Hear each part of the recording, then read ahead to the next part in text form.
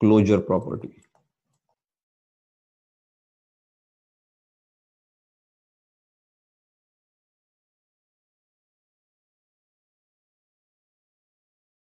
So first, let's look at the addition.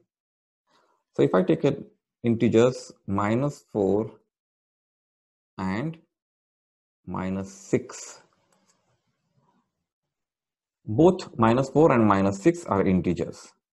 So if I add them, -4 plus -6, what I get? -4 stays as it is. Two successive signs here, plus and minus, different signs means I will get resultant as -6 here, -4 -6, minus, same signs means addition. So 6 plus 4 is 10, and the answer gets sign of the bigger number. In this case, it is 6 and the sign is minus. So the answer is -10.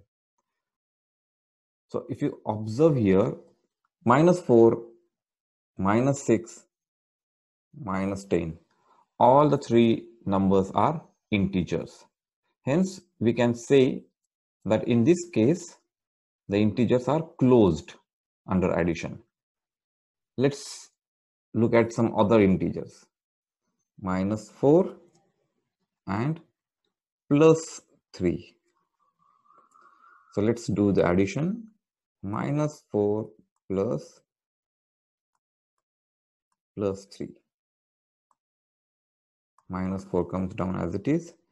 To successive signs, plus equal signs means resultant is addition, positive sign. So -4 plus 3. Now here one is negative number, another is positive number, different signs, which means we have to do subtraction. And let me do the subtraction in rough area. 4 minus 3 is equal to 1. So 1 comes as the answer, and the answer gets sign of greater number here, and the greater number is 4. So sign of 4, which is minus, so answer gets minus sign. Now again we can see that we have -4, -3 and -1. All three are integers. So now we can very well say that integers are closed under addition. Let's look at the subtraction now. So let's take the same integers which we took there. So -4 and -6. Now -4 -6, let's do the subtraction. -4 minus -6. -4 stays as it is. Minus, same sign. Same signs means resultant sign is going to be plus 6. One is minus, one is plus, different signs, which means we have to do subtraction. So let's do subtraction in rough area. 6 minus 4 is equal to 2. We get answer as 2, and answer gets sign of the greater number. Greater number here is 6 and the sign is plus, so the answer is plus.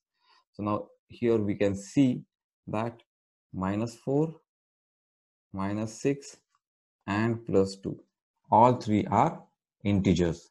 So in this case, we can again say that integers are closed under subtraction. But let's take another example first. So let's take the same number which we took last time, -4 and +3. Let's subtract them. -4 minus +3. -4 stays as it is. Minus and plus, different signs. So resultant sign is minus. Minus, same signs. So the operation is addition. 4 plus 3 is 7. And we get the sign of greater number, which is 4 in this case, and sign is minus. So answer is -7. Now again we can see clearly that -4 minus +3 and -7, all three are integers. So now we can say that integers are closed under subtraction as well.